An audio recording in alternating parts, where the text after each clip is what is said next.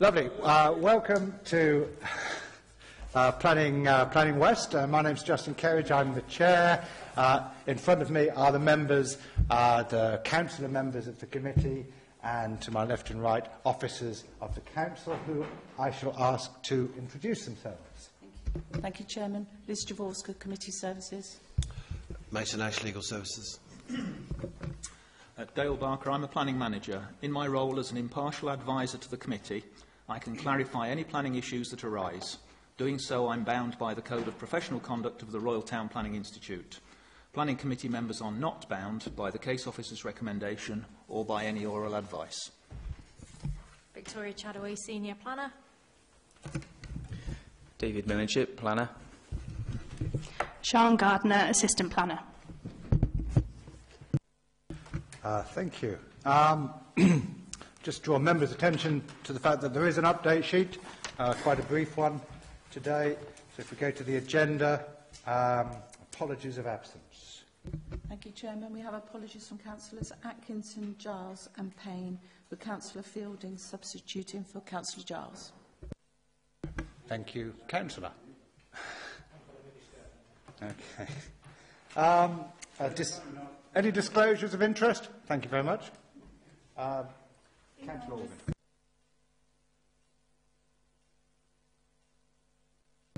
Email received on application 1801458. Yes, I've had one of those. I think most of us would have had that. Good. I'm the ward member for the Spurnell Park application, number 7 on the agenda. So I'll actually, although I haven't objected or supported, I will step down. So we'll need to choose a chair at that point to chair that specific item. Councillor? Application, also be a ward member. Thank you. That's ward member for the Luddington one. Yes. You're stepping down for that? Are you stepping down? Yes, no. Okay, good. Okay, and the minutes. Can I confirm and sign the minutes of the meetings held on the 25th of July and the 15th of August? Councillor? Minor thing. On the front page it says apologies and it seems to have omitted my name. I did provide my apologies and they haven't been noted. Okay, which one's that? First page. The 25th of July 18. Okay, that's noted now. Councillor? I'm just proposing. Subject to that amendment, Chair. Okay, great. I don't think we need to vote on it, do we? No, well, they just need to say yes, really. So, okay. Happy with that? Good. Lovely. So we'll get straight to the planning applications then. Item number 4, which is page 13 on the agenda, and it's Hardwick House, and over to Victoria Chadaway, I think. Are there 2 lots of minutes that you've got to deal with? Yeah, I've just taken them both together, Councillor. Yeah. Thank you, Chair. There are updates to this application provided in the update sheet, the result of which is that the application is now recommended for a deferral. Right, okay. So that's been deferred because of a red line issue. Recommended by officers for deferral. I'd propose that, if I can find a seconder for that. Seconder, Councillor. All those in favour of deferral? Unanimous, Chairman. Thank you very much. Okay. Item number 5. Mill House, Stratford Road, Wootton Warren, which is page 27 on the agenda. And this is, we have David here, but he'll be leaving the authority shortly. Thank you very much for being here, and thank you for being here tonight. But Victoria Chadaway is going to take this one as well. Thank you, Chair. Planning permission is sought for the demolition of existing stable blocks and the erection of 2 dwellings across the site. The site is denoted by the black dot, and the site is located within the village of Wootton Warren. The site is outlined in red on this slide. Is that working? There we go. Okay, yeah. the red line there. The pink line denotes the conservation area, and the dark red outlines our listed buildings. This is an aerial photo of the site with the red line approximately shown overlaid on top. The entirety of the site falls within the green belt and the special landscape area of Arden. These are existing photos of the site. This being the existing stables on the site, open paddock here. This is the view from the road of the site over here, and this is open paddock to the north area of the site. These are further existing photos of the site, again from the road, the stables in the site. The application site falls within the village boundary of Wootton Werwen, as defined by the Neighbourhood Development Plan. It falls at the very edge of the boundary, as shown here, with open countryside immediately to the south of the site. This is the proposed housing layout of the site for 2 dwellings. The first, plot 1, being approximately where there's an existing stable, and plot 2 being where it's currently open paddock land. This is elevations of the proposed dwellings. The dwellings are of a traditional design using local brick and of a height of approximately 8.75 metres at the highest ridge point. And this shows the proposed floor plans, and this is a perspective view as seen from the open countryside looking into the defined village boundary. And then finally, this is the existing access to the site. Obviously, it's a crescent-shaped site. The access is over here. The photo is purposely taken from the driver's seat, so you can see in both directions what the visibility is leading into the site. Thank you. Thank you. So now we will hear from Councillor Mark McCall from Wootton Werwen Parish Council, who is supporting the application. You have 3 minutes, and I'll tell you half a minute before the end. Good evening. Thank you for letting me come up and say my piece. I think the Parish Council would just like to support the application. We feel that the design of the building is a good design for the village, in keeping with other properties in the area. It's in the village boundary of the neighbourhood plan, which is the crucial thing for us, really. Although, as the planning officer said, it's on the edge of the boundary there. It is within the village boundary, and that land within that area, as far as the Parish Council is concerned, has been allocated for development potentially. So we think it is a good place for development within the village. And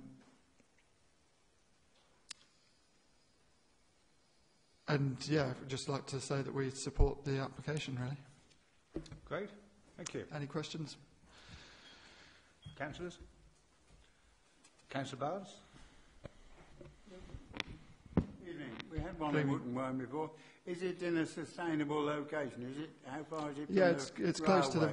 It's only a few hundred metres from the village centre, where they've got the village shop and post office, and it's another. No, is it near the railway? It's another, I don't know, 300 metres onto the railway station and the school. So yeah, it's close to the village centre. It's closer to the village centre than the affordable homes and things that we've recently put in. So. Okay, great. Thank you very much. That's great. Okay. And our next speaker is Mr. Peter Frampton, who is the agent. Thank you, Chairman. The Planning Officer states in his report under the heading Greenbelt, for the development to be considered as infilling, it should be accepted as development on a site between existing built-up areas. This limitation is not found within the Framework 2018 or its predecessor. It is not found within Core Strategy Policy CS10 or the supporting text. With the greatest of respect, this is an unjustified limitation, which is the creation of the planning officer. What the core strategy says under policy CS16 housing development is this. The Council is committed to giving local people the opportunity to influence where homes are built in their communities and encourage parish councils to prepare neighbourhood plans that identify sites to meet or exceed housing requirements. Wootton Warren Parish Council has responded accordingly with a neighbourhood plan that has complied with the basic conditions to have regard to national policy and be in general accordance with the core strategy. The neighbourhood plan has been made as a statutory development plan by this authority. The approach taken in this neighbourhood plan is to define a built-up area boundary where new housing development is supported, in principle, within the Green Belt, and this proposal is within that boundary.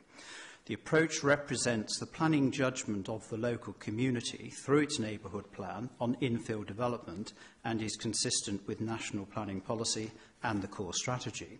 Hence, the previous speaker from the Parish Council supports the proposal, and you'll see in your committee report the extract from the consultation which says this development is limited infilling in the village as supported by the neighbourhood plan. For the purposes of the scale of development, the neighbourhood plan is the most relevant part of the development plan. The power given to neighbourhood plans to shape, direct and help deliver sustainable development would, in my opinion, be frustrated if planning permission for development that is consistent with the policies of the neighbourhood plan is denied. The planning judgment, as expressed through the neighbourhood plan, is that limited infill development is achieved by allowing, in principle, new housing development within the built-up area boundary. As you'll see in the committee report, there are no other specific objections to this proposal. So far from being inappropriate development in the Greenbelt, this proposal is consistent with the development plan, and planning permission should be granted accordingly, and I so request this committee to do that. Thank you. Thank you. Any questions? Councillor Richards. Mr Frampton, thank you very much for that. Can I take it from what you've just said that you do think this constitutes limited infill? And my understanding from what you've just said is on the basis that it says so in the NDP as within the built-up area boundary.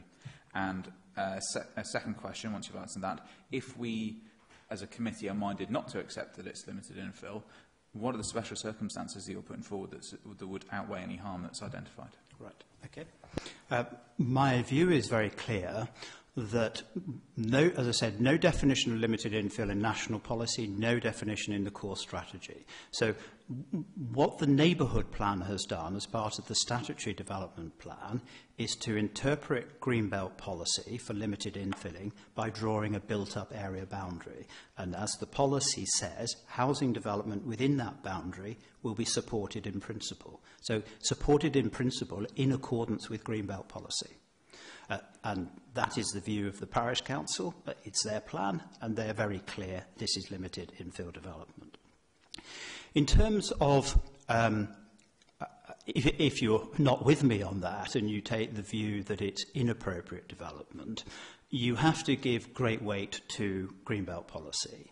And you then have to look whether there are benefits from the proposal that outweigh that harm to Greenbelt policy. Now, I haven't presented the application on that basis at all, but in terms of you would give great weight to the harm, and there would be harm as a matter of policy, but no harm other than that, in my view, and the planning officer goes through that. It's not open countryside, it's not going to encroach, it doesn't impact on historic buildings, or it doesn't cause sort of enlargement of large urban areas. So the purposes of the Greenbelt policy, it doesn't harm it other than as a matter of policy.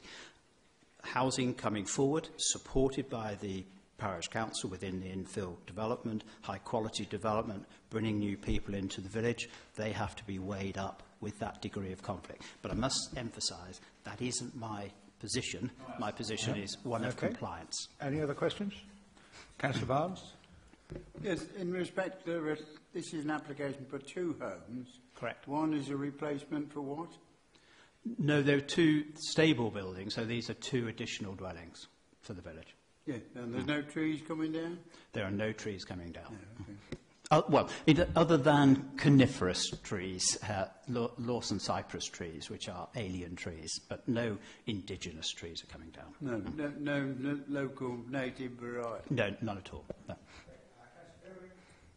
Under the neighbourhood plan, what were the number of houses that we're looking for the development within the village? And does this increase the number of houses in the village? Councillor, I think we can get this onto technical questions. Any other questions? No? Thank you very much. Thank you, Chairman. Thank you. Right. Do we have Councillor Lawton here? No? Okay. So we should go to technical questions. Councillor Lawton. The neighbourhood, if you can recall what I said, the neighbourhood plan and the number of houses, does this increase or does it meet the total number they wanted in the village? So as far as I know, there is no specific number noted in the neighbourhood development plan for a number of dwellings within Wootton Werwen, nor is this site specifically allocated for housing development in the neighbourhood plan. I didn't get. I think it was the numbers. How many houses should Wootton Werwen be taking? I didn't catch that. I can answer that if you want, Chair. It's written on page 32 of the report. Okay, there you are. Page 32 of the report. So we'll move on. 12% of 700, which is 84. So that is in relation to Wootton Werwen itself. That's part of the fact that this is a Category 2 local service village, so you would expect a proportion of that to go into Wootton Werwen itself. But that's not over all of... Yeah. So, Councillor Barnes. Well, I was going to ask, and this is probably not... We had a Greenbelt house which was a bit bigger than a tennis court the other week. We had a site visit in the end. If at any point I wanted a site visit, at what point do I ask? Because there seems to be some confusion. If you want, we'll have technical questions, and then if you want to do it in discussion, we can. Well, raise it's it just then. that. Yeah, Councillor Vaudry. It's a point of clarification. It appears under Greenbelt policy this wouldn't be permitted unless there's a special circumstances. But the argument from the planning office or planning agent was that under the neighbourhood plan, this, if you like, would be permitted. Can you just sort of perhaps reiterate the argument on the neighbourhood plan and where you stand precisely on the wording in the neighbourhood plan that may or may not permit this? Okay, so the neighbourhood plan follows very similar wording to the core strategy in how we assess greenbelt development. So a boundary line was put around the application site, so it defines that as the village boundary. In terms of greenbelt policy, you still have to consider infill development and whether something is considered to be appropriate infill development. The definition of infill development, there isn't one. So officers have to deal with that on a case-by-case basis and how we've consistently considered other sites. We have looked at other sites as an authority as a whole and considered that where perhaps there's something between two houses or between two built forms, that's infill. When something is directly adjacent to open countryside, as is the case in this instance, we would question whether that is infill. So that's how the officer has reached the recommendation that this isn't considered to be infill development, although it is within the boundary of the neighbourhood as defined in the neighbourhood plan. And just if I may just follow up on that one point, so because you don't define it as infill, you therefore don't think it sort of comes within what's the meaning of the neighbourhood plan language, and therefore that's why you've refused it. Is that just so I'm clear? Yes. Did you want one, Councillor Fielding? You showed us an image of the elevations of the two properties, saying they looked very similar, or they were similar. Then you showed us another image which shows, it looks like timber boarding on the further house. Is that same design on... I think, though, yeah, this is just one property, so this is plot 2. We've only shown the elevations of the one property on the slide. So there would be a slight difference between the two, with timber cladding proposed on plot 1 and not on plot 2. Okay, Councillor Barnes. So are you saying that the design is appropriate? Yes. Yeah. Great. Councillor Richards. Thanks. I'm going to take you back to a follow-up from Councillor Vaudrous, if I may. I think I'm clear on the infill side of things. What I'm not clear on is what exactly is in the neighbourhood development plan. It sounds to me from the agent that this has been identified as an area that can be built on by virtue of the fact that it's within a built-up area boundary. Is that right? And if it is that not in itself special circumstances that would outweigh any harm? Okay, so the policy H1 of the neighbourhood plan says the built-up area boundary of Wootton Warin is defined by the village boundary. Let's get back to that. A new housing within the village boundary will be supported in principle. However, there's supporting text. I'm going to here. Yep. Any new development will therefore be restricted to limited infill within the village boundary in accordance with paragraph 89 of the National Planning Framework. That's obviously now been updated, but by a very similar paragraph. And this will have the effect of focusing any new development towards the most sustainable locations within the neighbourhood area. So it still talks about limited infill, and it's still for us to make an assessment as to whether we consider this is limited infill in Greenbelt terms. Okay, Councillor Organ. Thank you, Chairman. Can I just clarify? You said stable location, was it? And if so, can you define the word for me? Was it sustainable or... Oh, sustainable or stable, sorry. I didn't hear your word properly for the location. So the application site is currently occupied by stables. Oh, stable. Yeah. Yeah. Yeah. Okay, so Councillor Barnes. I'm just checking. The applicant said it was in a sustainable location, 300 metres from anywhere, the train, and that you would agree with that. Have you been out on site?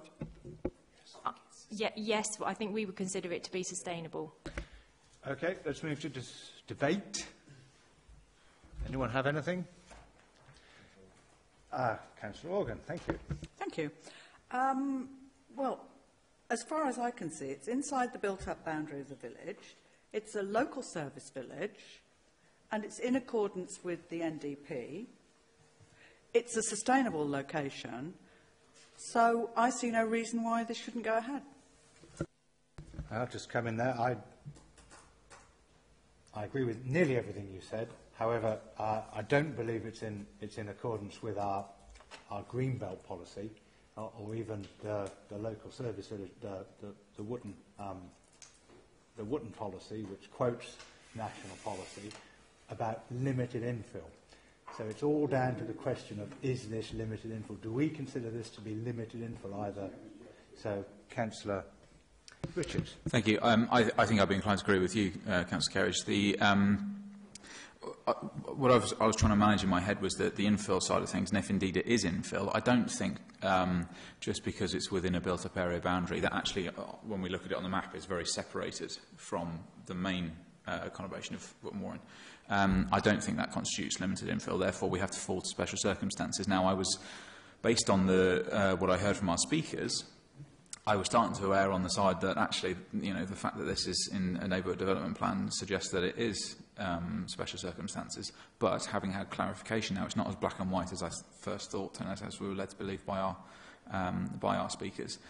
It very clearly within that NDP does rely on the paragraphs about Greenbelt and CS10 of our own core strategy, and I don't think this satisfies those paragraphs. So I will be going with the officer's recommendation, and I propose we do refuse on that basis.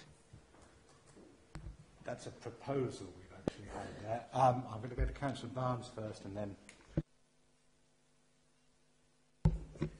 Well, as far as I'm concerned, the design is okay. It's in a village. It's a sustainable location. You could have a job in Birmingham and get there in about 20 seconds if you run quest on your bike to the station.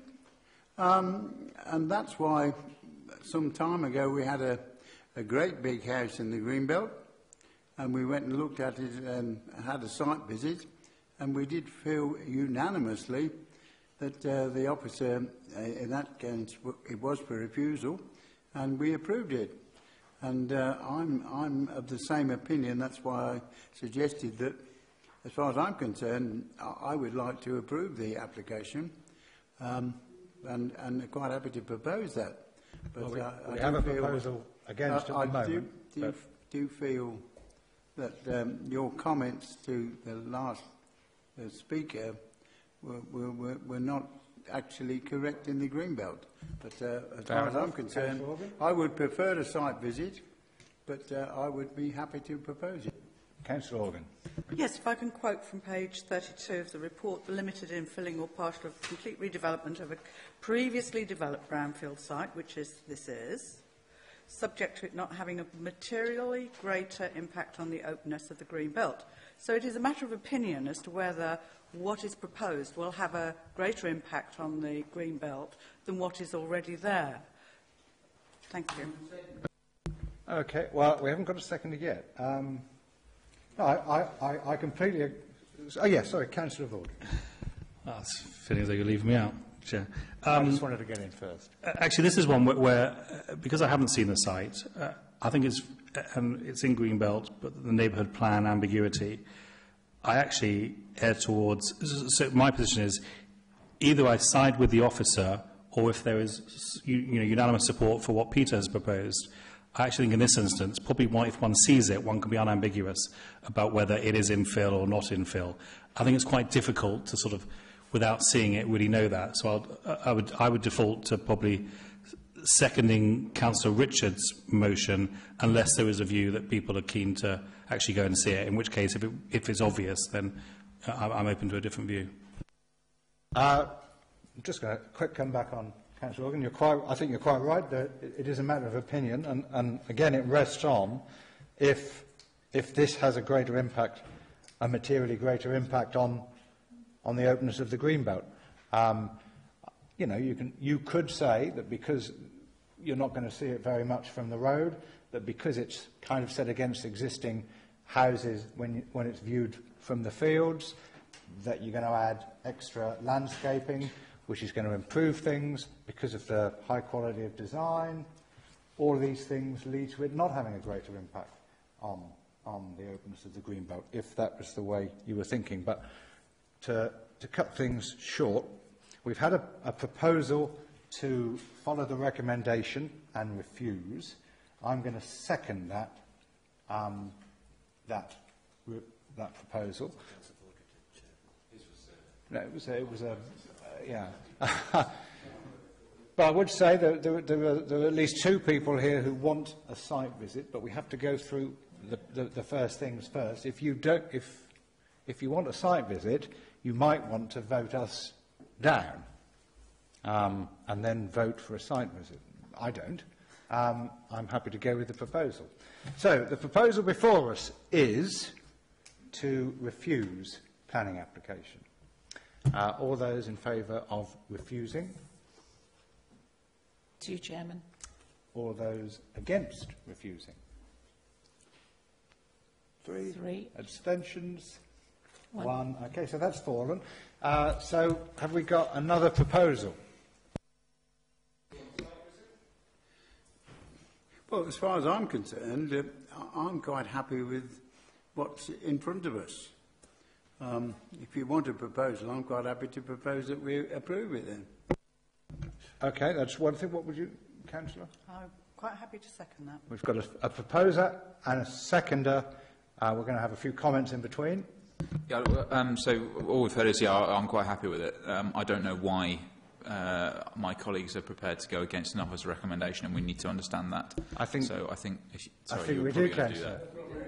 I think we do. Can you give us a reason, Councillor, on either? I think it's got to be, you think it is limited infilling. You think there's very special circumstances if it's not limited infilling, or you think it's in a sustainable location. Well, I think we have to address these things of redevelopment of a previously developed site, potentially not having a materially greater impact on the greenbelt. These are the reasons, and we need to say why we're going against officers. It's in a brownfield site. It's in the middle of a village. It's in the area for building. It has got buildings on there. It is, if you like, in a sustainable location. The officer said she liked the design of both of the houses. They were in keeping with the Greenbelt. So as far as I'm concerned, only the Greenbelt is our problem.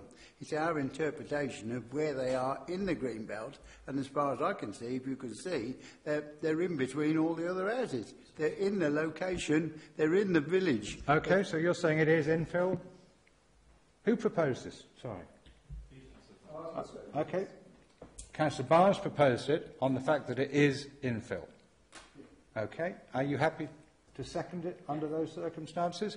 Right, so all those... We need some clarification on the conditions, Chair. Oh, conditions, yeah. Yeah, so if you are minded to approve, I would recommend the following conditions. Standard 3-year condition and a condition limiting it to the approved plans. A condition requiring no demolition to occur during the nesting season. A finished floor levels condition. Details of services and utilities locations. And then external materials, a planting scheme, hard surfacing details, full drainage scheme details, a provision for electric vehicle charging, the wheelie bin condition and the water butt condition, and the removal of permitted development, household permitted development. Is there a condition on the drive? That would be the hard surfacing details. Yeah. Okay. Yeah. Councillor Organ? Thank you. Can we have a condition also on the hours that construction vehicles can go in and out and not to obstruct the driveway as there are other vehicles there? I think a scheme of this size, we wouldn't normally put a construction management condition on. We could add one. I would argue it might be onerous in this instance. Onerous. Just because of the scale of the development and the fact that they are normally limited just by the mechanisms of what you'd have to adhere to. However, by all means, it is a condition we can add. You want to add that? Okay. Excuse me, Chair. There was a second string to Councillor Organ's suggestion. That was that construction traffic shouldn't be allowed to park on the driveway. And Councillor Organ, I'm sorry, we can't do that. But we could do the other one. Yeah. All parking is on site because that's a rather dangerous road. So if people are trying to park on the road, particularly near the station end of it, we've got to make sure that doesn't happen. Okay, that's noted. Right, okay, so we have all that sorted. We've just got to confirm that Councillor Barnes is happy with all those. Are you happy with all those additional conditions? Yes. The management and... Councillor Organ? Lovely. So, all those are in favour of granting permission for this application. Vote now. 3, Chairman. Okay. Against? 2, Chairman. Abstain? 1. 1. Chairman. Lovely. Well, this committee has resolved to grant planning application 1800175 Mill House.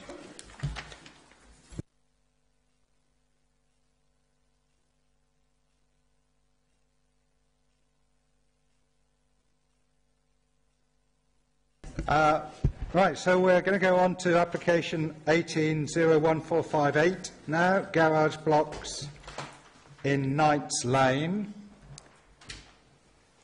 Alison Young isn't here, so are you ready, Victoria? In a few moments. I'll let you finish off the last one. We'll take us through that. Thank you, Chair. There are updates to this planning application, but the recommendation remains as per the report, which I will get to at the end of the presentation. The position of the site is denoted by the black dot on this slide. The site is located in Tiddington within the defined built-up area of Stratford. The application site is edged in red on this slide. The site currently contains garaging, which is no longer in use. The site is accessed from Knights Lane, there, and there is a pedestrian route through the site which runs from Knights Lane to Lawson Avenue. The proposal is for an additional dwelling, which is here, which would be attached to the side of the development that was previously approved for 4 dwellings, approved under application reference 1703137 FUL. So the red hatched area shows the previously approved scheme. This application seeks to amend the previously approved parking layout for that scheme, and the previous approval is shown at the top, and the now proposed parking layout is shown at the bottom. So we have the changing location of the turning head, additional parking space here, and an alteration to how the parking layout works over in this corner. This shows the floor plans and proposed elevations of the site. You'll note that the elevation includes a larger first floor than ground floor. That's to enable access through this portal here, which is where the pedestrian access is through the site. So it goes through there. Right, it's that one. Yeah, sorry, it goes through the site here. This is the proposed street scene elevations. So these houses here have already got consent, and the proposal is simply for this dwelling here in terms of elevations. This is photos of the site and the existing pedestrian route through the site. So from Knights Lane, it's through the garage site, and then from Lawson Avenue, it's pedestrian access that leads itself into the garage site here. This is a photo of the existing garages, and again the access into the site. The recommendation is for approval. Thank you. Thank you very much. And we are going to hear from objectors. A resident, Mr. Alan Nash. Welcome. And you'll have... Chair, we have a presentation for Mr. Nash. Great. So you do have a presentation.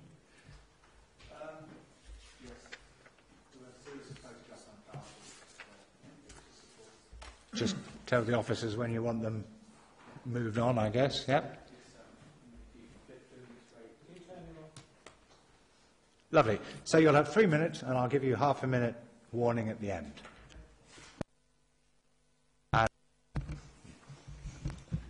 Okay, this is a backland site surrounding on all sides and immediately adjacent to other houses, bungalows and gardens. The site contains trees, hedges and a green area which supports wildlife. Our property at 70 Knights Lane shares its border the entire length of the 55 metres to the northwest. We are not against the development of the site, and we were generally accepted the previous approval for 4 houses. Despite what the application information suggests, the extra unit will necessitate removal of a large green area of land with established trees and hedgerows, approximately 4 metres by 35 metres, which provides a wildlife corridor linking gardens adjacent to the site, a point which was echoed in a document by the CPRE. The application goes against core strategy policies concerned with natural, environment and design and distinctiveness. CS6 proposals will be expected to minimise impacts on biodiversity and, where possible, secure net gain in biodiversity, while safeguarding and, where possible, enhancing existing habitats. We are concerned that the county ecologist has provided his no objection comments on the incorrect basis that the trees will not be removed, but they will. The application has failed to include a tree survey or bat wildlife survey, but as this site, along with adjoining trees and hedges, supports bats, the Council should not be considering the planning application without one. CS9 seeks to ensure high-quality design, including making best use of the on-site assets, including landscape features, avoiding developments with little or no public biodiversity value, and appropriate design having regard to height, width and depth of building. The extra house now proposed is just trying to squeeze too much onto this site and would result in an excessive bulk and appearance, creating a monolithic brick block that splits and spoils the development. The applicants incorrectly suggest that the proposed terrace replicates an existing terrace on Knights Lane, which we certainly do not agree with.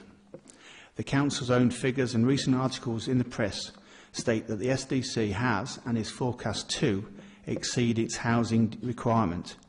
It quotes, "and this strengthens our hand in resisting speculative development on sites which are not most suitable or preferred. We believe this is such a case.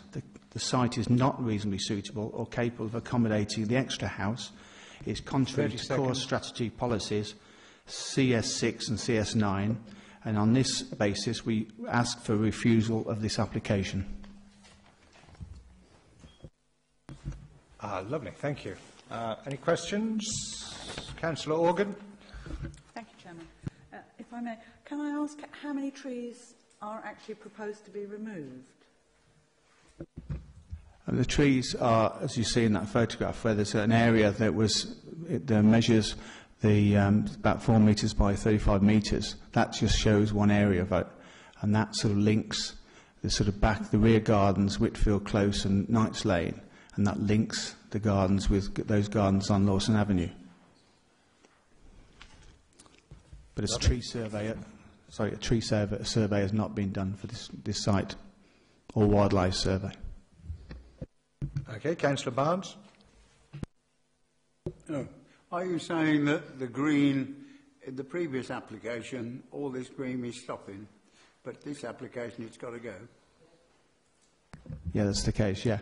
It is addressed on the previous application. There was an area which has been landscaped and trees, plantation trees, which would have minimised the impact of this total removal. And also the house completely borders up to the fence. Okay, any other questions? No, thank you very much. And we are going to now hear from the agent, Steve Bromley.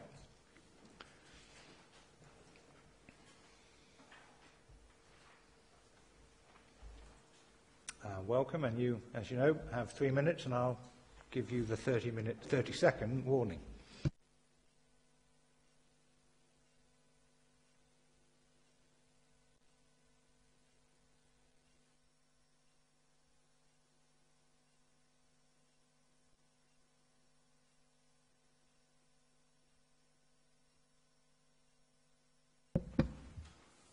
Thank you, Chairman.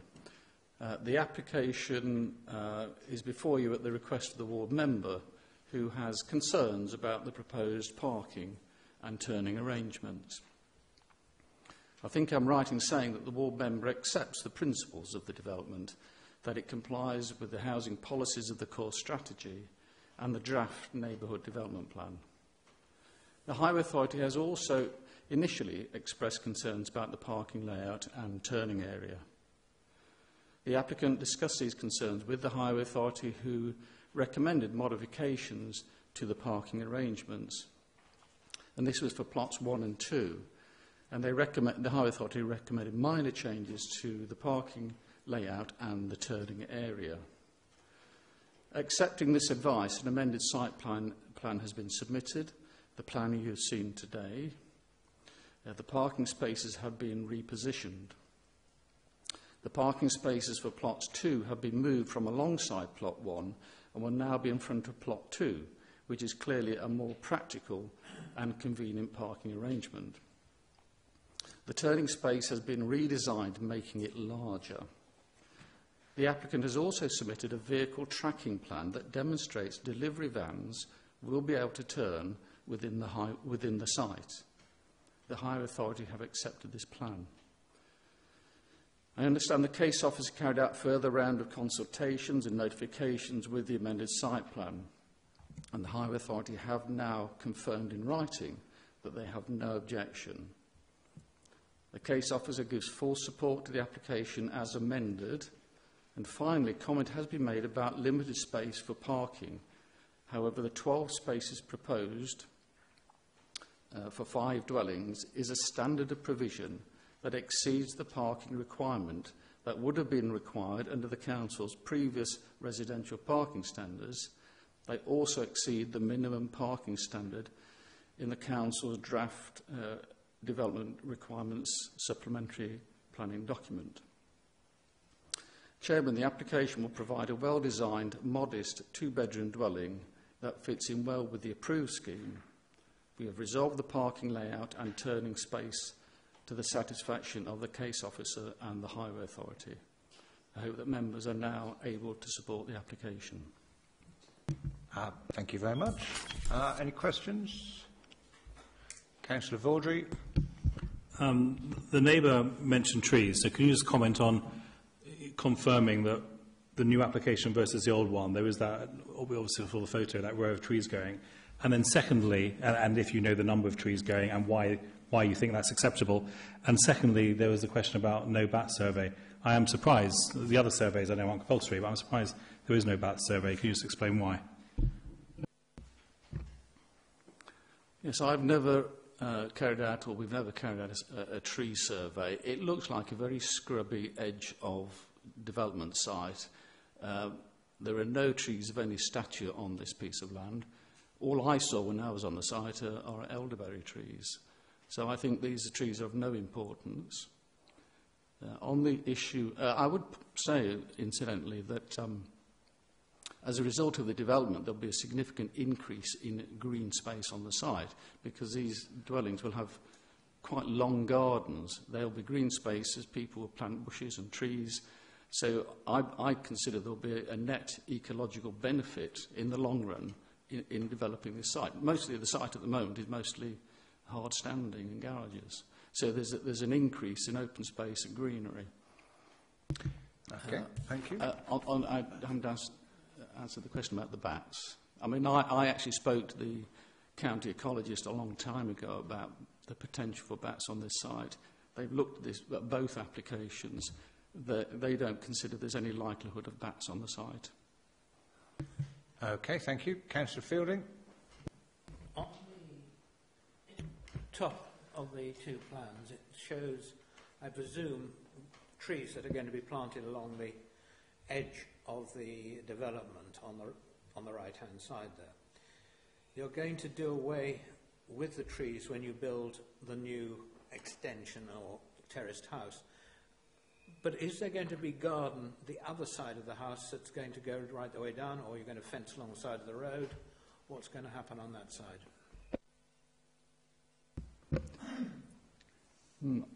I think we've got to take a step back with it. I don't really think there are trees, as you imagine trees, on that strip of long land down the side of the site. As I say, I think there's some elderberry bushes that have grown quite tall. I don't remember seeing any large stature trees that you consider to be significant.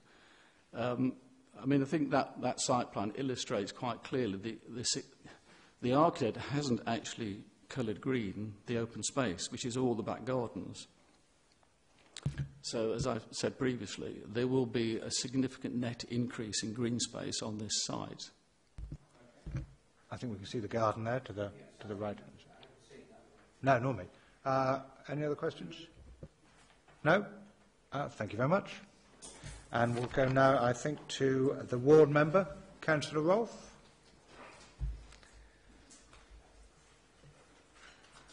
Who has 5 minutes? 5 minutes if you wanted. You don't have to use 5 minutes.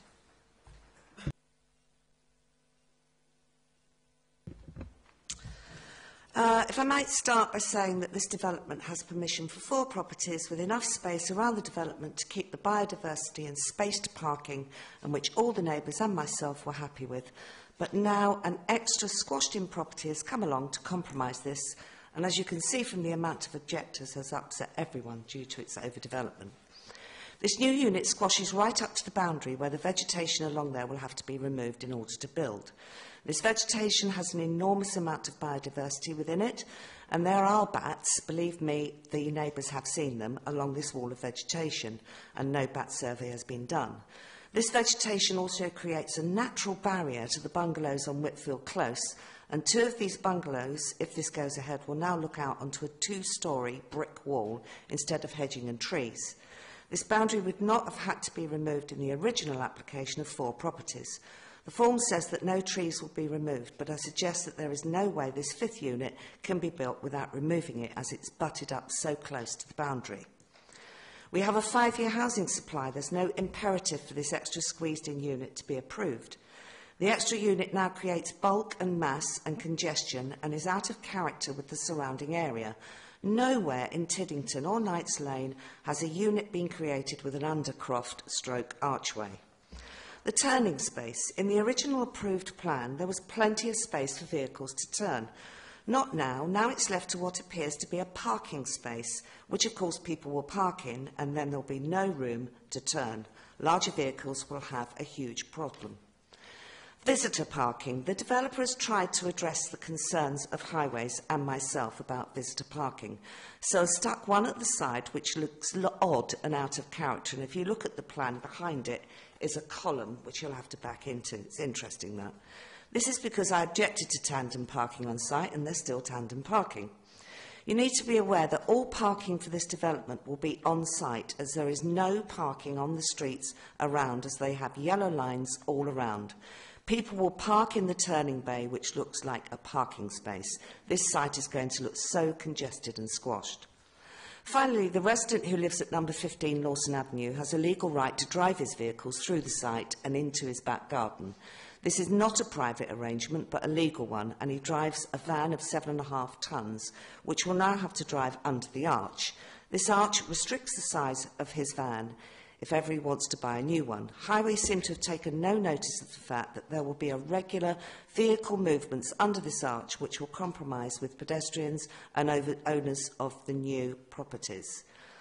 This is not, as stated by the planner, just for pedestrian access. It's for vehicle access too. I'm sorry I didn't ask for a site visit. I was away at the time, and it completely escaped my mind. However, I do believe that before you make any judgment on this development, you should be satisfied that there's a BAT survey done, which there isn't, and that you should be satisfied that all screening will stay, which at the moment indicates that it won't, and you will be satisfied that it would not look out of character. The 4 units were fine. The 5th has destroyed the entire character and appearance. CPRE have also objected. We must take note of the fact that they also object to the strip of greenery being taken down. They feel just as strongly as we all do, and they usually only comment when it's important to them. I suggest to you that you have many reasons to refuse this application: overdevelopment, no BAT survey, crampness of site and parking an issue, out of character, loss of trees and biodiversity, loss of privacy to the bungalows on Whitfield Close, and the 5-year land supply. I would urge you to refuse this application. Thank you. Thank you very much. Any questions? Councillor Richards. Thank you, Councillor Rolfe. I've been trying to work out in my mind how that whole one-way system would work, and I assumed that there would be I wasn't 100% sure on the pedestrianisation of that little route through. Can cars drive through there now? And no, they can't. Cars can only. The owner of number 15. The owner of number 15 Lawson Avenue parks his vehicles in his back garden, and he has the right to drive his vehicles and the vehicles of the 3 flats that he owns into his back garden. Okay, I think you've jumped the gun a little bit, but that's helpful. Yeah. So on this picture here, that blue line is what's the footpath now. Yep. You can't get out onto Lawson Avenue. Okay, you sort of seem to insinuate that if this development were permitted, then you would be able to drive through that way. Yes. You're telling me you can't. I'm utterly confused now. Yes, you can, but he is restricted to the height and size of his van. Yeah, I think you're focusing too much on the one individual. Right. Okay. Can cars get up that blue, where that blue rectangle is? Can they get up there and through to the other side? No. Thank you. Good. Okay. Did you have a question, Councillor Fielding? Any other questions? Councillor Organ. Thank you, Chairman. Could you just identify the property that has the right to drive through there? The property. Oh, well, I'll have to show you. I think we can do this in technical questions. Oh, we're going to do it now.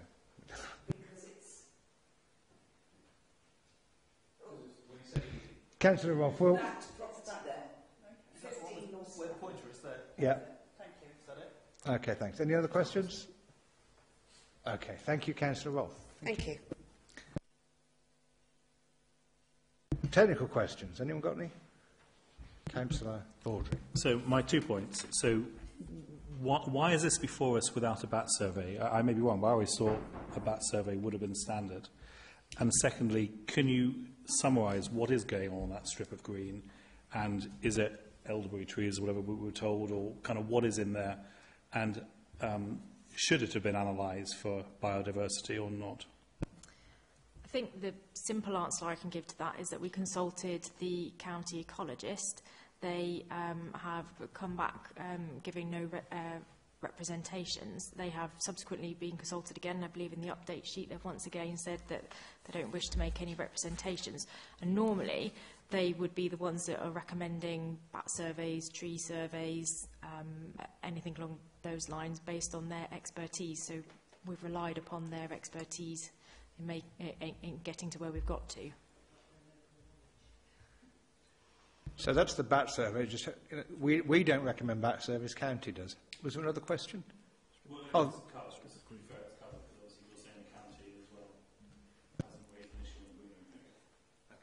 Councillor Fielding. In the update sheet, it refers to lighting scheme for the drive-through to be submitted and implemented. Does that drive-through basically go right the way down, or because if it's pedestrian? Yeah, it is a little confusing. It took me a while to understand this. So this is a pedestrian access.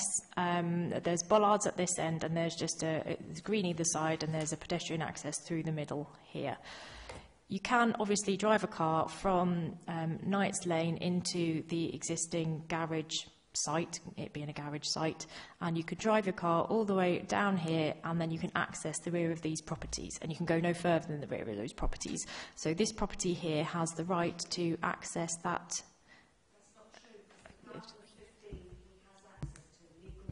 I didn't. Yeah, sorry.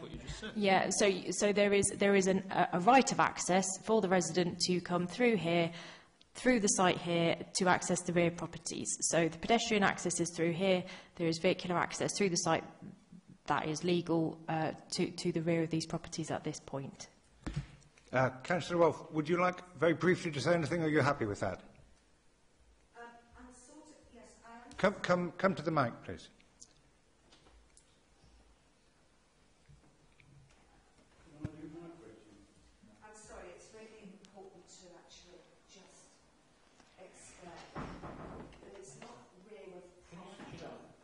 Not rear of properties. It's one property that has a long enough back garden that vehicles park in.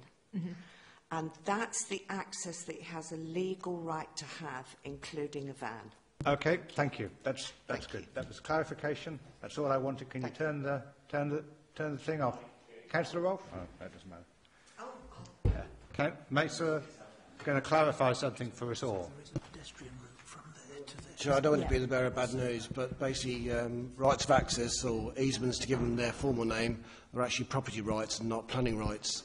Therefore, if there's an issue regarding a right-of-way with the person who believes he has a right and the owner of this site, then that is a matter between the two parties. It's not for this planning committee to consider.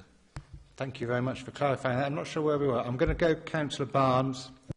Well, all I was going to ask is, are the exit and entrance and that exactly the same as they were when it was garages?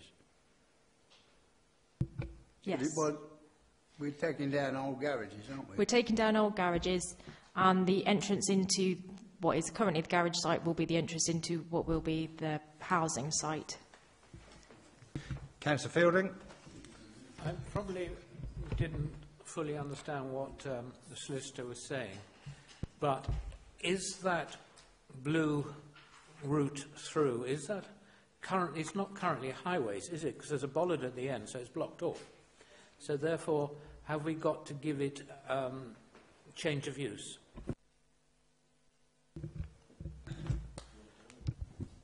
Yeah, I think I can answer that question, Councillor.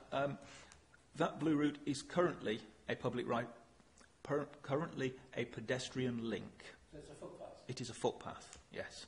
You notice I nearly said public right-of-way. I don't know that it is, so please don't assume that. It is a footpath link. So theoretically, you could walk, I'm sure in practice, you can walk from Lawson Avenue through to, I've forgotten the name of the road, through to Knights Lane. Okay. All the way through. Now, I have a question on, it was raised that there are no, I think, is it Undercroft, this hole through a building, that there's none really in the area and it's kind of out of character. You got any comments on that?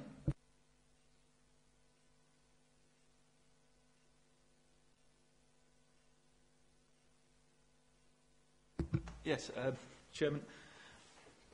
Whether or not there are any in the area, the character of this terrace of houses is not enormously dissimilar to the character of other terraces of houses in the area, in officers' opinion.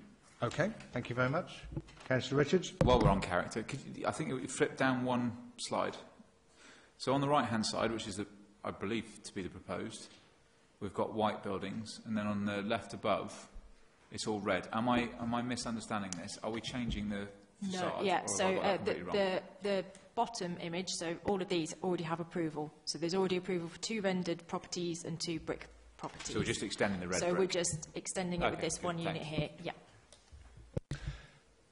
Okay. No more questions? To debate? Anybody? Councillor Fielding. In my opinion, the fact that there is no right, well, there is a pedestrian right-of-way down that road, I don't think we can grant, or unless I'm wrong legally, a vehicular right-of-way which will have to be granted for people to go down there. I also don't like the idea of having an archway there, which, knowing what young people can get up to, it could be a source of problems in the future. But I don't suspect that's a planning matter, but it is something I would... Okay, we're going to have one comment from our solicitor. As to confirm what Dale said, there probably is a right-of-way on foot, and I should imagine by prescription rules that has been acquired over 20 years anyway. There may be a vehicular access right as well, but like I said, those are property matters, they're not planning matters. Okay, thank you. Councillor Richards. Thank you, Chair. I'm just going to very quickly address the archway point. I don't know what you did when you were younger in archways, but things definitely have changed. I actually drive through an archway to get to my property, and there's no issues at all. That said, having looked at particularly the top-down view and tried to understand the site and where it is, where it's located, I do feel this is an overdevelopment of the site. It feels to me like we're packing in an additional house just to squeeze one in for the sake of squeezing an extra one in.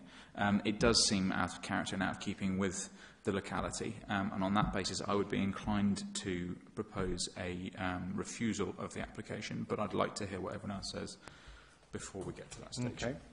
I'm going to say something. I'm, at the moment, tending towards your point of view.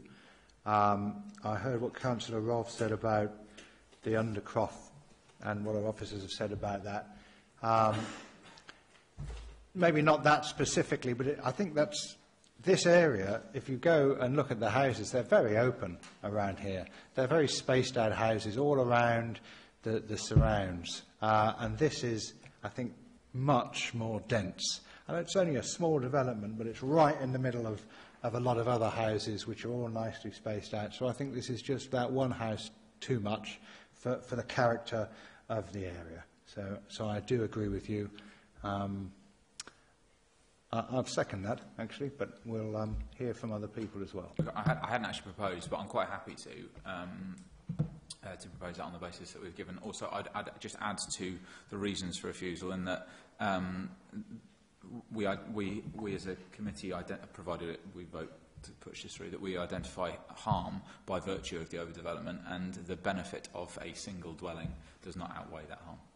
I think, Councillor Fielding. You already seconded it, but I agree with you and Councillor Richards. Okay. Councillor Barnes. Yes, I have concern on this. But, I mean, I appreciate that the County Council are happy with the layout after a number of goes, and if they're sort of happy, I'm not over keen on the County Council in that respect. So, well, because they use a minimum standard, and all cars are getting a lot bigger these days. Lovely. Any others? We're going to need a policy reason. I think the description we've given definitely fits into a policy, if not several policies. We're talking about overdevelopment. We're talking about, we've said it all recently. I think there was a very lucid description of why we choose to turn this down, or at least propose it. Is it CS9? Can you tell me? Would those reasons fit into CS9? I think it would, Chair, yes. Great. So we have a policy. AS10 as well. Or if I... So we've got at least CS9. It may fit into several things, design and character. No, CS10. CS9, yes. I think we've had a very lucid set of reasons given. Bear with us, Chair. I think AS1 might be relevant as well. Good. I'm sure we can sort out the actual policies that these reasons will fit into. So we have a proposer and a seconder. Can we just confirm, Chair, before we actually go through the vote? Confirm. Just to confirm the policy.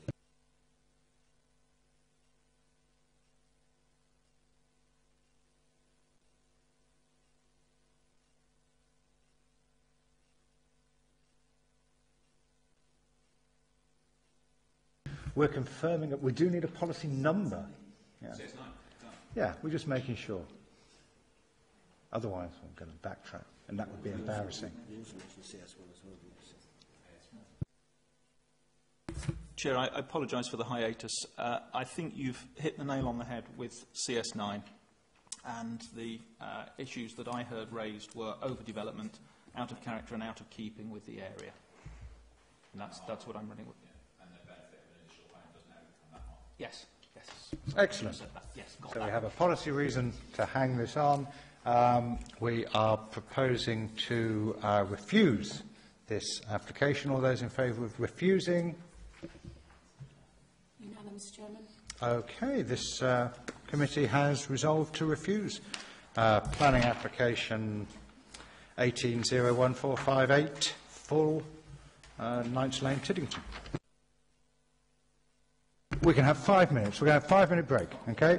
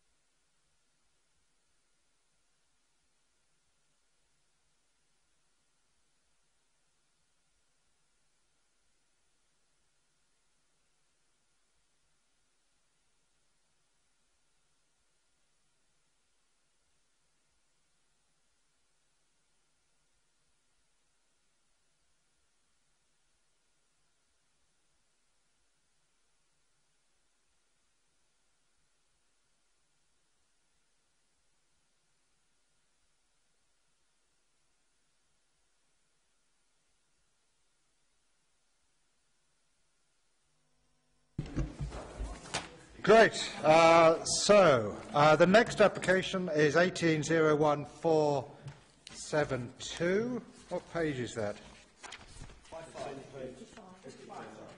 Page 55. I am going to be stepping down for this, so I would be looking for a nomination for a chair for this item. Can I have some nominations? Councillor Richards. Given we have someone at the table who was a vice chair and has chaired this planning committee very well before, I don't see why we shouldn't propose Councillor Vaudrey. So we have a proposal for Councillor Vaudrey. I'm very happy to second that. He did an extremely good job when he did it before. As you can see, it's come as a complete surprise to him. Okay, that's great. Are there any other nominations? Well, I didn't ask him. Any other nominations? No? Pardon? No, that's good. Okay, so all in favour of that? That's agreed. Thank you very much.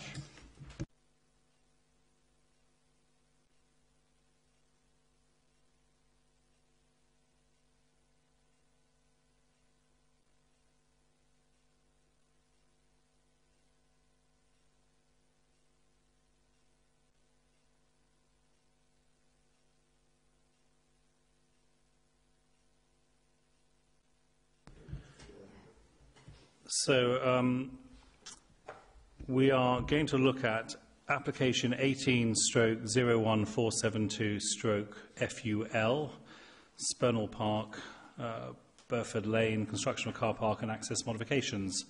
So if I could invite the case officer to present the details, please.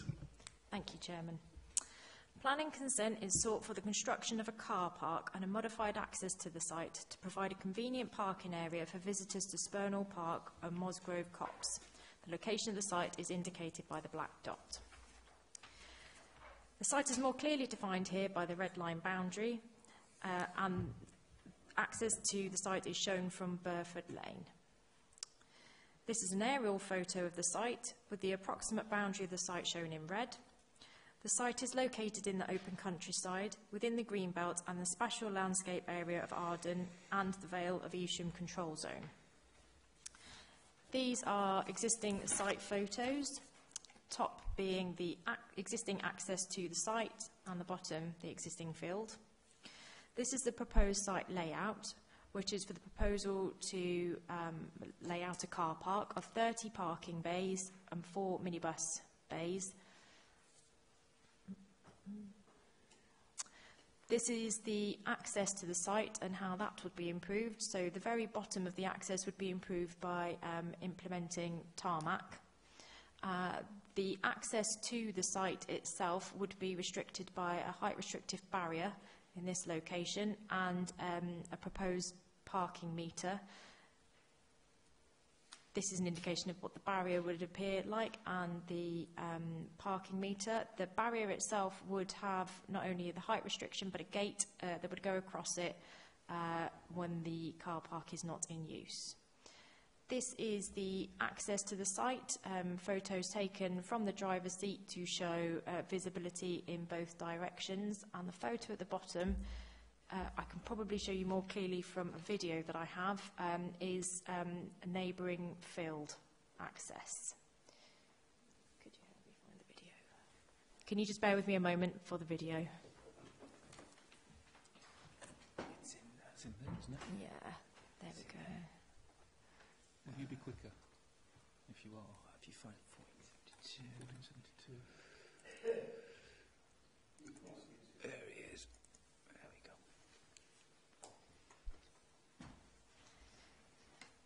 So this is standing in the road, looking towards the site, looking towards the access. That's the existing access to the site. That gate to the left is the neighbouring gate access, and then looking back towards the road. The recommendation is for approval, Chair. Thank you. Thank you very much. So I've just looked at the list of who's down to speak. I've got no one planning to speak for this application. Can I just confirm there's no one here planning to speak for it? No. In that case, on my list, Councillor Paul Harvey from Spurnall Parish. If you'd like to come up, you have 3 minutes, Mr. Harvey, Councillor Harvey. When you start, we'll start the clock.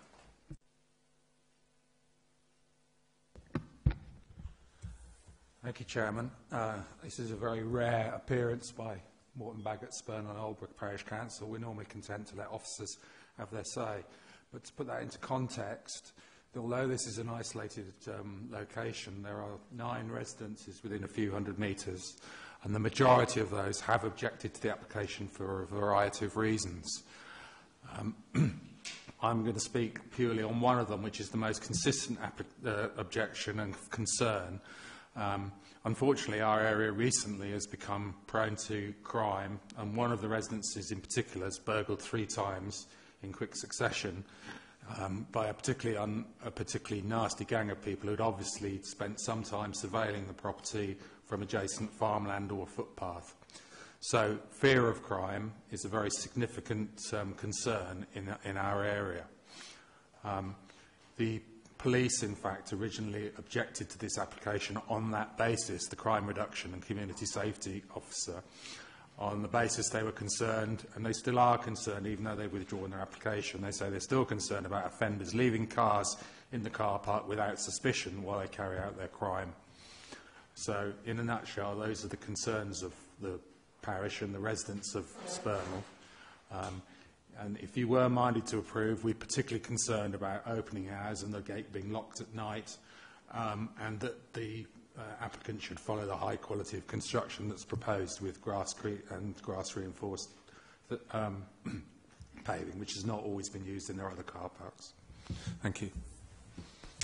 Thank you, Councillor Harvey. Any questions from members? No, thank you very much.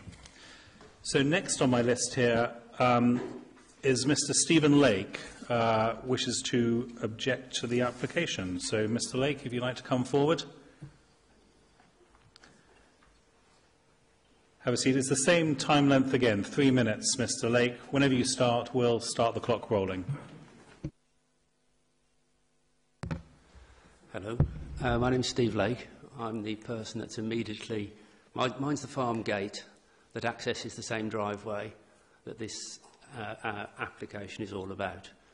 I exit onto that same driveway, and it's that brings the main concern, that my entrance and exit is hidden from the highway view when approaching from Spurnell Lane. The video itself doesn't show the drive from Spurnell Lane to my property, and you certainly can't see the gate in the drive from Spurnell Lane. You are within a matter of metres before that's visible. With potentially 30 cars, I'm sure they're providing car parking spaces for people who may arrive, and it's fair to say they won't all arrive in one go. But the increase in traffic on that gate is going to cause a congestion, if only because my entrance and exit is hidden. My gate opens outwards into that space, and it will impede the entrance itself. In the applicant's submission, they almost, by suggestion, say that they own the entrance. They don't. That entrance belongs to the local highways. It's not under their registered title, neither it is under mine. Display lines look fine on that video, and I agree they don't look unreasonable. However, during the growing season, the hedges do not get maintained as well as perhaps they might, and I'm sure that's financial restrictions on the highway side. And the banks left and right of the road are raised in excess of 1 metre high. Add to that 600 millimetres of grass cover, and when you're sat in the driving position trying to exit that side, you don't get the clear view that is suggested there. So my objections are mainly on the grounds of highway safety. The route is used extensively by cyclists, and it's only a matter of 10 days ago that we had a cyclist knocked off, broke the hip, very close to that location. So there are no footpaths. The public footpath, the public right-of-way that currently exists, actually exits just 100 metres up the road onto Burford Lane. So any current users of that site actually walk down Burford Lane. So there is a substantial amount of organised walks that are using that site at the moment. The proposal isn't for those people to enjoy the walks any more than they currently already do. It's to bring other people in, other cars into the location. And most of those people are dog walkers We've got a dog, love dogs, no problems. And I have to say, I've got no problems with the Heart of England generally. I think they do an excellent job. This particular location, in a single-track lane, is one of highway safety. In a mile of Spurnell Lane, they have other sites that would Mr. Legg, I've got to stop you there. Your 3 minutes is up, but Okay. I think we get your You point. get the idea. So it's now questions from. I invite councillors to ask you questions. So, Councillor Fielding, first of all. Where do people evidently use the footpath, you're saying, and they come in with groups? Where do they park their vehicles at the present moment? Okay, well, I'd say the pleasure of that is that they generally speaking walk further. So they park in their cars much further away, and truthfully, we don't see any. So they are organised groups, potentially parking in the local pub, which is the Mother Huffgap, which is about a mile down the road. But we don't see them parked. There is, of course, the new car park, recently granted permission, at Hayden Way, which is a mile just further down the road from Spurnell Lane. That's also part of Heart of England Forest. No problem with that at all, because the display lines are perfectly good and there's easy access. I would also say that just if you was to come just further down the road, the Heart of England currently have planning consent for a cemetery, a green burial site.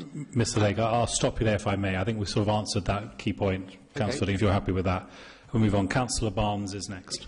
How often do you use your entrance then every day? Very regularly. It's like most people would. It's not a farm? It's not a farm. It's gardens, and it's our second entrance, so depending on which direction we head. Any more questions from councillors?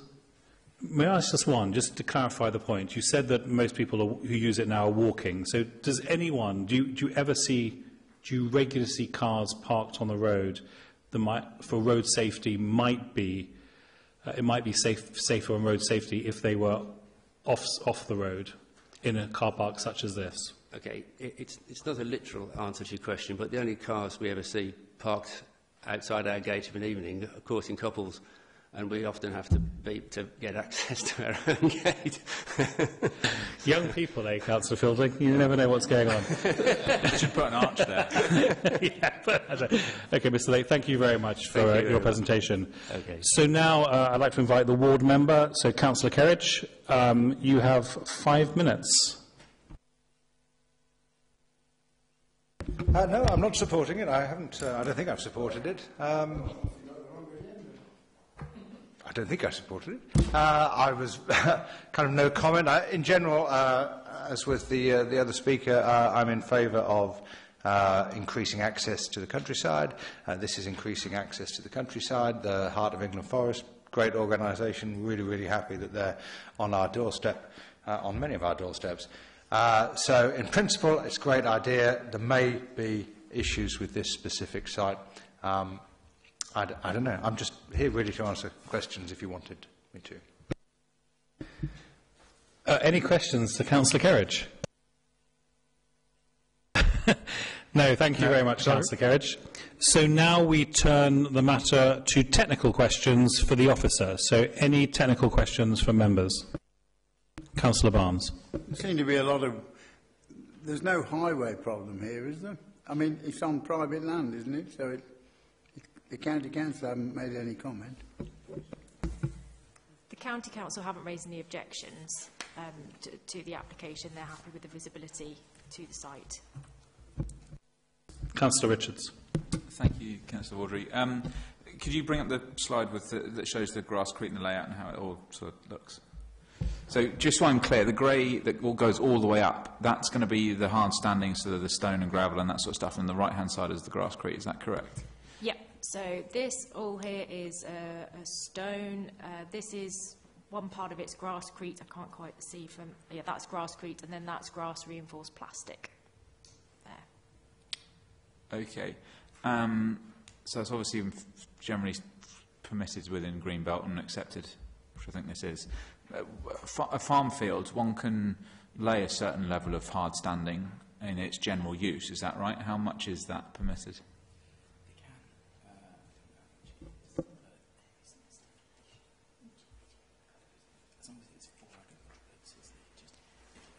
Just taking advice from my colleagues here.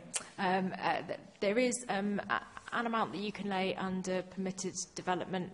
We're not quite clear how much that is, but it has to be for agricultural purposes. So this wouldn't fall within that. Okay, no, that's fine. Thank you. Councillor Organ. No? Councillor Fielding, my mistake. With regards to the gate opening and closing, I presume there is a warden that supervises it. And the second question is, have the police had any input into the gate and the design of the gateway?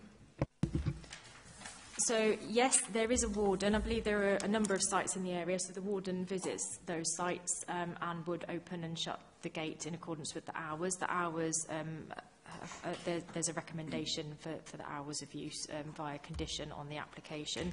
The police were consulted on the planning application. They'd initially raised some concerns over the isolated location, but they removed those objections when the gate and access and height restriction and the times were then put in as part of the proposal. So they are happy with what is now proposed in terms of the gate and the height restriction. Thank you, Councillor Fielding. I actually had 3 points, if I may.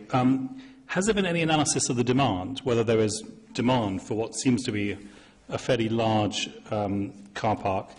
Secondly, I'm just curious what lies beyond this. It seems to be stretching sort of indefinitely. Is there beyond the plan a property that in due course, this takes it near a property for some reason? I was just curious about. And thirdly, because it is in Greenbelt, does the special circumstance issue with Greenbelt apply here? And have they demonstrated that there is a special circumstance? I'll get to you in the first 2 points. Which I've now forgotten, sorry. There's about 50 metres to the north, it's a public right-of-way. There's no properties that I'm aware of. Sorry, can you repeat your first point to me? I'm very sorry. Demand analysis. Okay, yeah. Demand analysis. Okay, sorry. So the applicant has informed us that based on other sites of theirs and other car parks, that this is a demand that they need. That's the amount of analysis. It's come from them to meet the need for the local coppice. And their kind of business needs. Yeah, and their business needs. The second question was what lies beyond. I believe that there are footpaths in the general area in terms of what lies beyond, which eventually lead to. There's a public right-of-way. There's no built properties to the north. Yep. So there's no built properties to the north, but there are public rights of way in the general vicinity that serves. And in relation to the Greenbelt, if you can just bear with me a moment.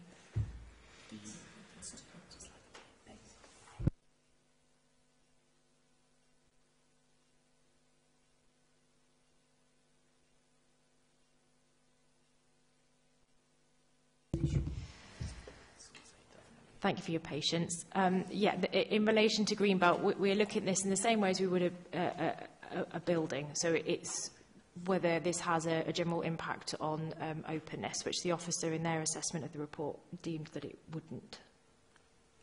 Therefore, you don't need to go on to assess whether there are any very special circumstances. Okay, that's helpful, thank you. So any further technical questions? If not, I'd like to open it up for debate. Sorry, can I just ask? Oh, yes. Plan shows the road. Can you tell me, there's another car park a mile down the road. Does that plan actually doesn't go that far, does it? Either way. It's outside of the demise of this photo. It's off to the left of the photo. Yeah. Is that where the pub is that they were referring to? That we don't know. No, it's not. It's off Spurnell Lane. Okay, let's start the debate, if I may. Councillor Richards. Thank you, Chair. I'm really struggling to find any grounds for us not to accept this. The only thing that concerns me is the size of the thing. It is quite large, and we don't really have anything that suggests that there is a desperate need for that amount of cars. But I can see no policy grounds that I can pin my hat on to refuse this. So I would be proposing that we grant in line with the officer's recommendation. Is there either a seconder or any other points other councillors wish to raise? Councillor Barnes. as you know, Mr. Chairman, I'm not far from another heart of England, or walking trees and whatever.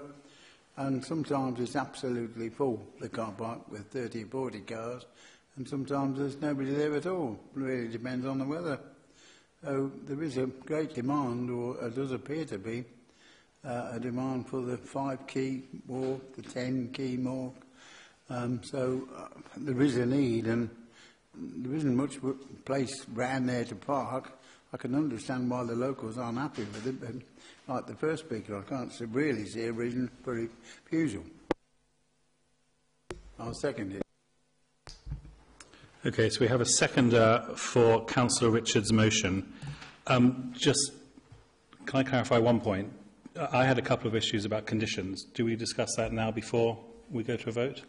So can I just raise two things? Councillor Barnes pointed out, I think we're both familiar with where these meters are near where we actually reside. And I would like to request some condition that said that they were somehow not seen from the highway. They were discreetly hidden, because you drive past them, it just looks so out of keeping. So I would ask for a condition on that. And also, the parish council asked about operating hours and when those gates were open and closed. And I wondered whether there was some discussion that had been had about what was deemed reasonable for opening hours. The opening hours, they propose a summer and a winter season, so it's 6:30 a.m. till 9:30 p.m. in the summer, and 6:30 till 5:30 p.m. in the winter, and they give the months of what summer and winter are. Okay, so that's the maximum extent of when they would look to operate. It's likely that they would shut before those times, but that's the absolute maximum based on their overall management. But certainly that's what the condition requires. And with regards to ensuring some sort of screening to the parking meter, I think it's very reasonable to add a condition on that basis. Any other conditions that councillors want to raise over and above? Councillor Fielding. I'm not happy in the summer for it to be open that late, because people will, if they haven't got back by 8 o'clock, they're either lost or they're going to spend the night there. So I think it should be more of 8 o'clock than later than that. Councillor Barnes. I wondered whether we could put a condition on about litter bins, because quite often the place is, up by your road, it's atrocious what people leave. So I think if it is going to be not a public, well, it is public, but most of the people are members, so they don't pay. I think we do need some litter bins and some care. Actually, I would concur with that. So litter bins, again, discreetly hidden from the highway, so you can't really see them from the highway. But they should be one. And also probably a dog litter bin as well, specifically. On the opening hours, do members have any comments on the opening hours? Well, yeah, given this is obviously going to be attached to my proposal, so I just want to say I'm entirely comfortable with the screening of the stand. I think the litter bins are a very valid point. I'm surprised actually that we and I overlooked it. The opening hours is very clear on page 62 of our report. The applicants have requested 7 a.m. as a start time, both in summer and winter, and 5 p.m. in the winter, 9:30 in the summer. We've given them that additional half-hour leeway to allow them to be able to get to unlock and what have you, and given them a bit of leeway on policing that. I see absolutely no reason why we should tighten them up or change them. The reality is that in the summer particularly, the sun's out until 9:30, 10 o'clock. Some people don't even start walking until 8 o'clock. So I think it would be over-restrictive to put anything else on top. I think these are absolutely fine. Okay. I would, if I may, Councillor Fielding, I'd concur with that. Just seeing how people use it near where I live, I do accept sometimes you get home from work and you want to go, so I think it's okay in the summer.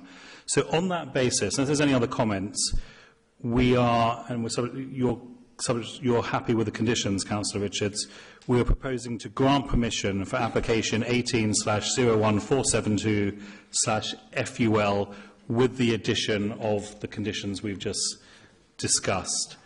Councillor Richards proposing, it was seconded by Councillor Barnes, as I recall. Are you happy with the conditions, Councillor Barnes? Yes. Okay. The conditions are really relevant. Yes. Agreed. So, put it to the vote. All those in favour to grant? Unanimous, Chairman. Then the planning application is passed. And the Council resolves to grant planning permission as per we've just set out. Thank you very much. Thank you, Chair.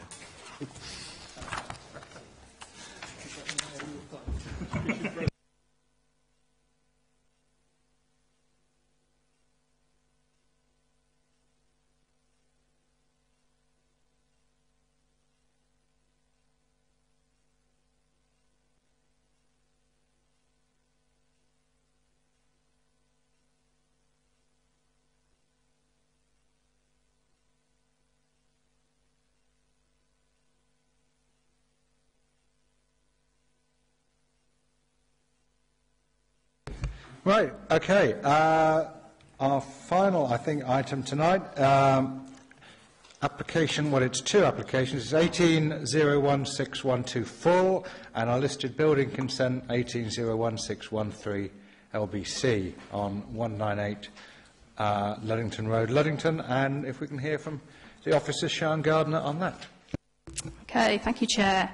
So in front of us we have the application site, which is centrally located in the village of Luddington. There's an aerial photo of the site. 198 is a mid-terrace property, Grade 2 listed, located centrally in the village. Here we have the block plan. Planning permission is sought to remove an existing lean-to extension and replace it with a single-storey extension which would attach to an existing 1960s extension. It would have a flat roof and bifold doors.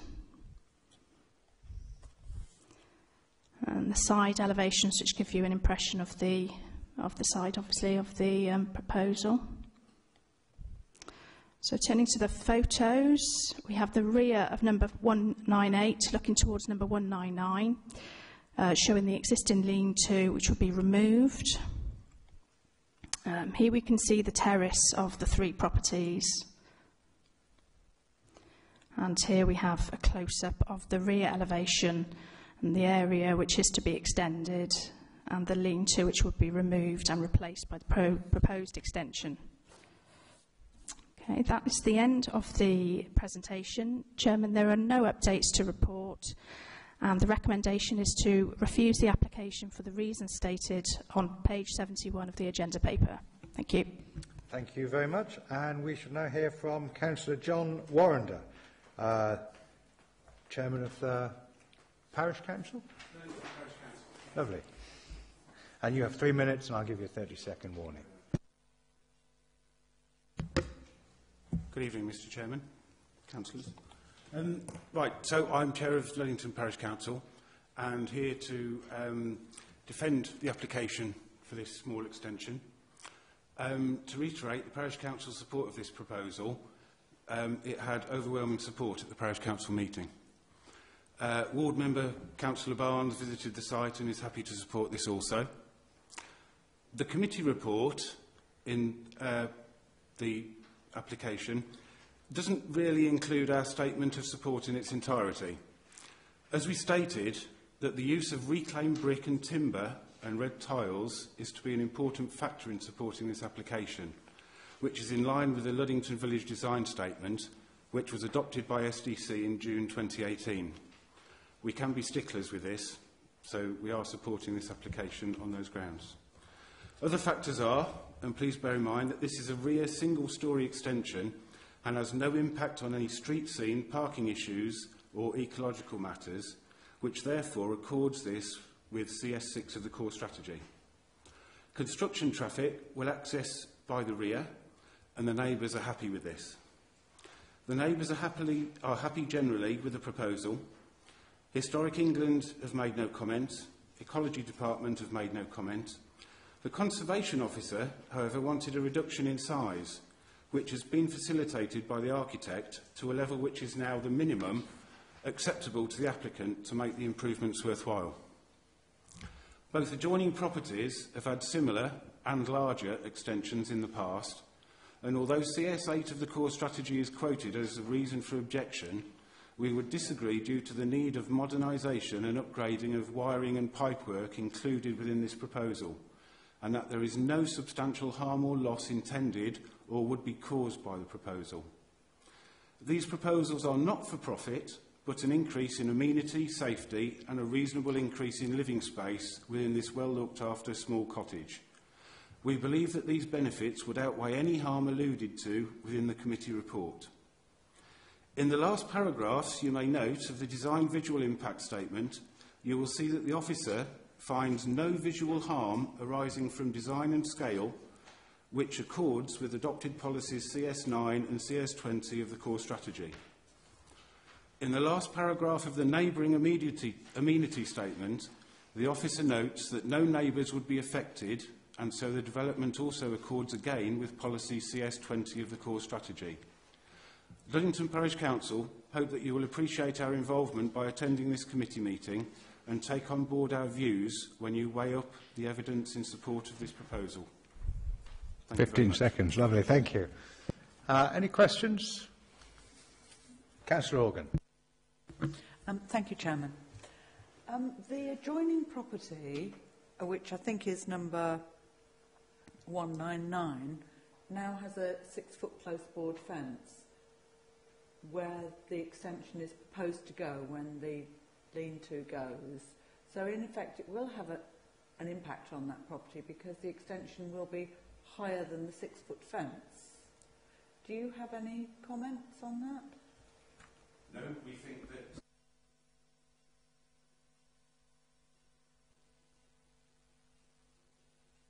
Okay. Like I say, the name...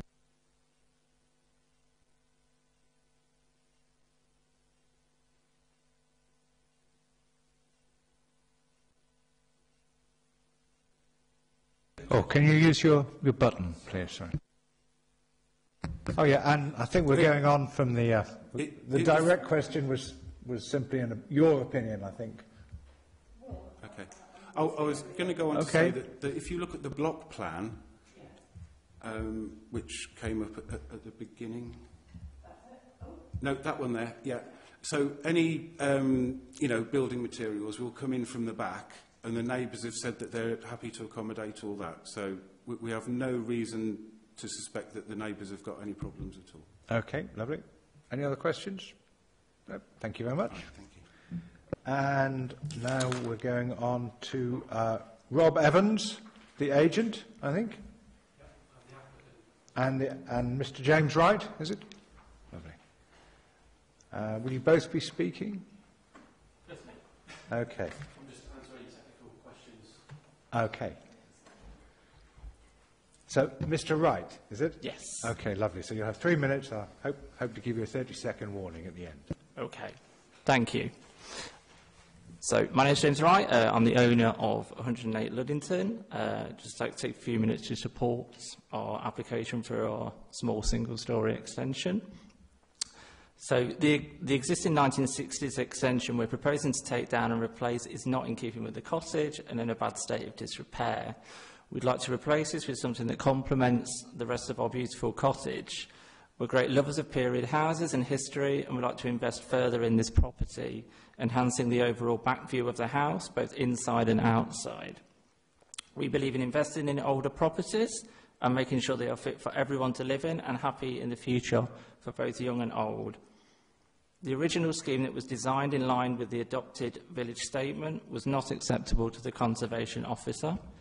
The scheme was redesigned on the Planning Officer's recommendation for a more contemporary approach with more glass and more timber so that it does not compete.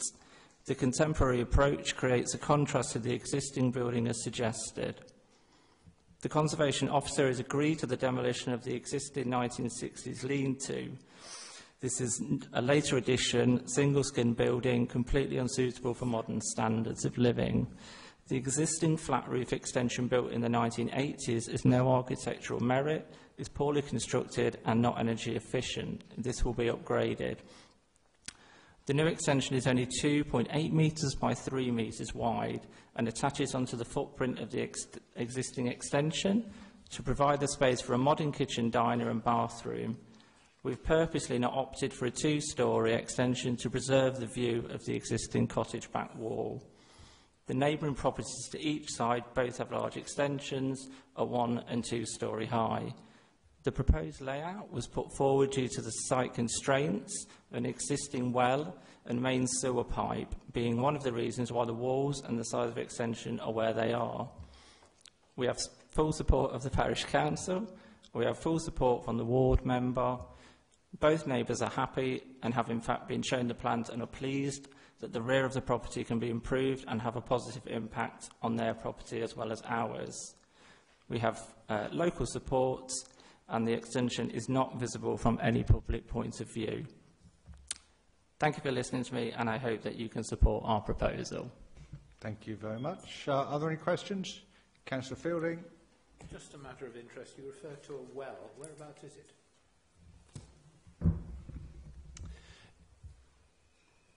It is basically where the hatched area is there. It's right in the middle of that. So it'll actually be inside the new extension in the floor as a feature. Okay, thank you. Got a suitable bucket. That's right.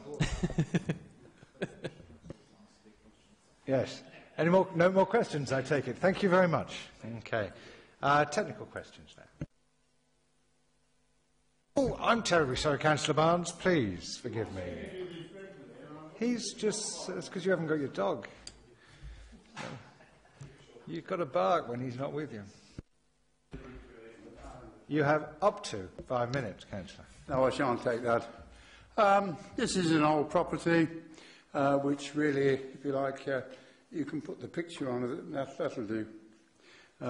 You can see where the well is, actually.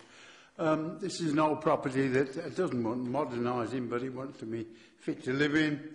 There isn't the washing facilities that I don't always need, but young people do. And it's an improvement to which, as the parish council have agreed, the neighbours had a look at the application before it went in. They've all agreed with the first application. The conservation architect wasn't over keen on the size. So obviously we've got this application. They've used the material she wanted. They've done everything they want, and I was rather surprised that she's actually reviewed it. There's a lot of support for it. It needs doing. If you go in the building, no, I wouldn't say it isn't fit to live in, but what I'm saying is it's old, hasn't been looked after, and as far as I'm concerned, there really isn't any reason for refusal. If you listen to the parish council, again, they said all the words I want to, so I don't see there's any point in me going on in the respect that everybody's happy with it.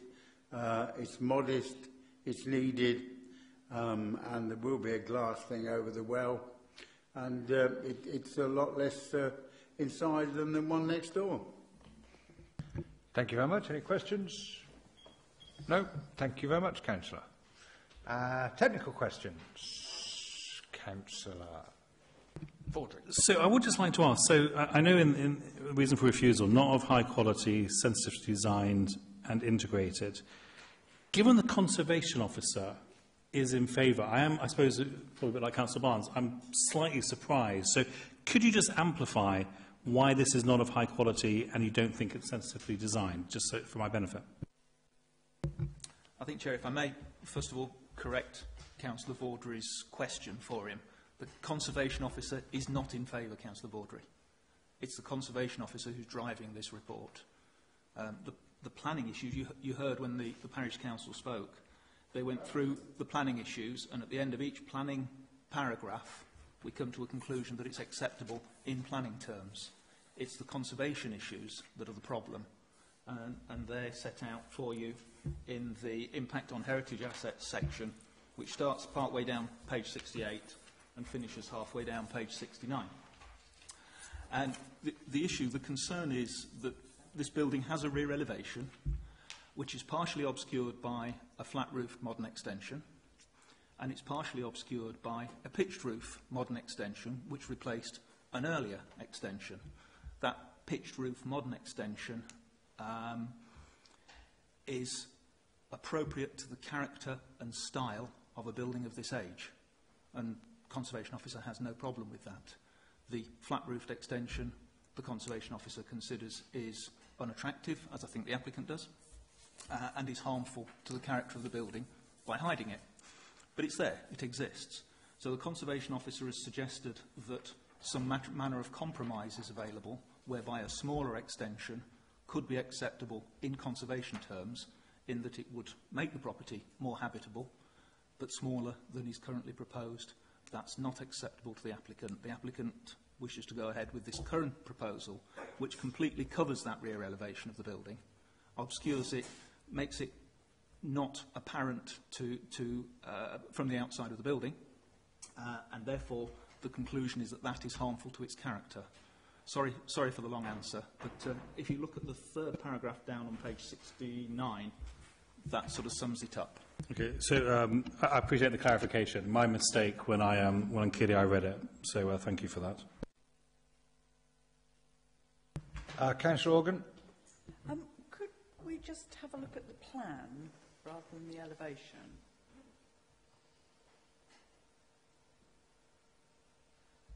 In context of the adjoining dwellings plan. Thank you. Okay. And my question now is,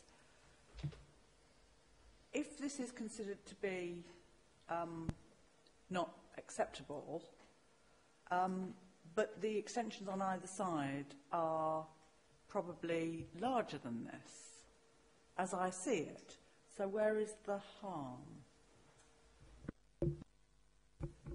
The harm is, we're looking at the application to this property. It's accepted that there are modern extensions to the neighbouring properties. That is accepted. And in fact, the Conservation Officer in their comments has suggested that they don't have any objection in principle to some form of extension. In some ways, though, because this is a terraced property with quite a narrow plot, you're quite constrained with what you can do before you actually disguise the entire rear, and therefore the sort of historic reading of the dwelling. So it's, I don't know if that answers your question really, but yeah, I mean, there are modern extensions there and they're accepted, but obviously what we're looking at here is this application, and in terms of the harm, it is to do with the impact on the heritage asset. It is a listed building. Those extensions don't, the fact that they've been approved, they don't necessarily mean that, that this one should. Oh, sorry, Councillor Richards. Thank you. I suppose I'm sympathetic with Councillor Vaudrey's position in that the front page of the report does clearly say conservation team following the plans. Still on questions, yeah? No objection. Yeah. Okay, Councillor. You've destroyed my flow. I'm sorry. Sorry, Councillor. On the very front page, it does say conservation team following amended plans, no objection. Yet it goes on to say, you're telling me that it goes on to say that there is an objection. Is the no objection, just so I'm clear, the no objection is the principle to development, but there is an objection to the development? Yes, I think, Chair, that's somewhat consistent misleading, I think. with my answer to Councillor Vaudrey. There is a compromise position available to which the conservation team would have no objection. That compromise position hasn't been reached, and the conservation team object to the application as it stands. So for future reference, for our benefit, could we have objection on the front rather than no objection written on the front and then objection written on the main pack? Yeah, good point. Good point. Okay. I think we can end technical questions there, can we? Yeah. Debate. Oh, okay. I did have more, but I'd forgotten about it in that.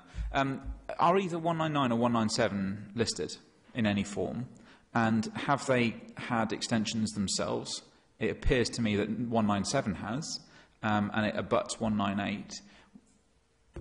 197 certainly has. I think that's obvious from the photos. That's been extended. 199, I couldn't... They have been extended, yeah. Fine, don't worry, that's fine. Can I offer one further gratuitous piece of information, Chairman, if I may? My understanding is that the properties were listed after 197 had been extended. Okay. I'm not quite sure if that's particularly relevant as we're looking at this application, and that's been covered in...